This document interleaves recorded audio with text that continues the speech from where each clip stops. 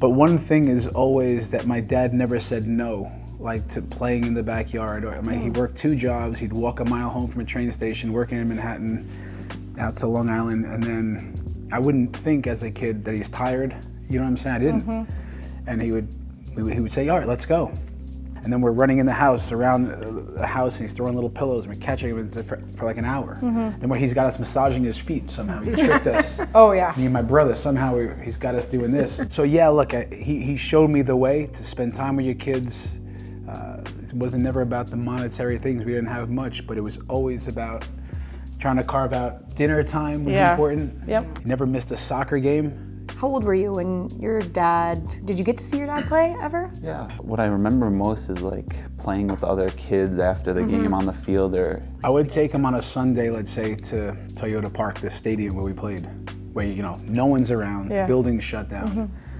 I'd go out on the field a little bit, mess around with them.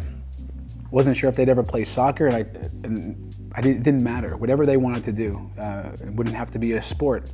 But we always said, hey, can you be passionate about something? Something, this is it. I just tried to inspire them. I remember the stadium, Toyota Park. I remember the fans were really good in Chicago those first few years. Like Section 8, I still remember in Chicago. I remember the Gatorade milkshakes they had there that, like, I don't know how I remember that, but like. That. I would imagine, not just for you guys, but like for you two, to have your kids get to see those things at such a young age, to see men like doing something that they love to do with such passion has to be such a bonus.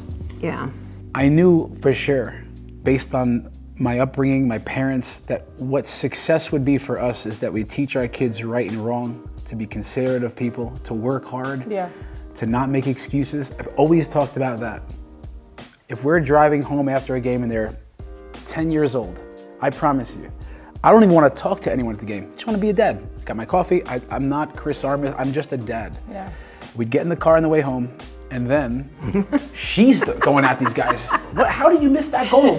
Why would you do that? Like it's easy. How did you miss that goal? You kick it over. And I'm just like, Justine. Someone has to keep it real. Justine, it's harder than it looks. But anytime they started making excuses, the referee, that's when I'd fix the mirror. Yo, don't blame the referee.